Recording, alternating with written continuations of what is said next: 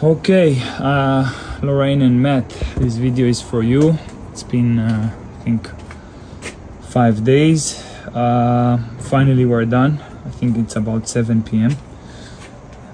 This is the area where we excavated, waterproof with 2 taps. We installed a drainage system.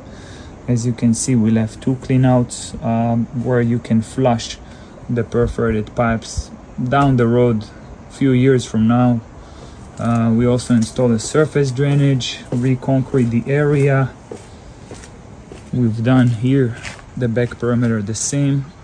We addressed the seal plate. If you remember, we installed multiple layers of waterproofing, flashing, a lath, black paper, chicken wire, hydraulic cement. So the seal plate is definitely sealed.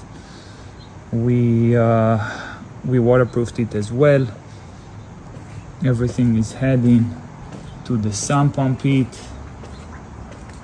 and away to the street.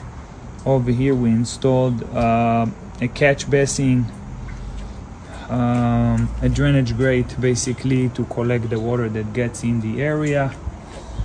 We pressure washed everything.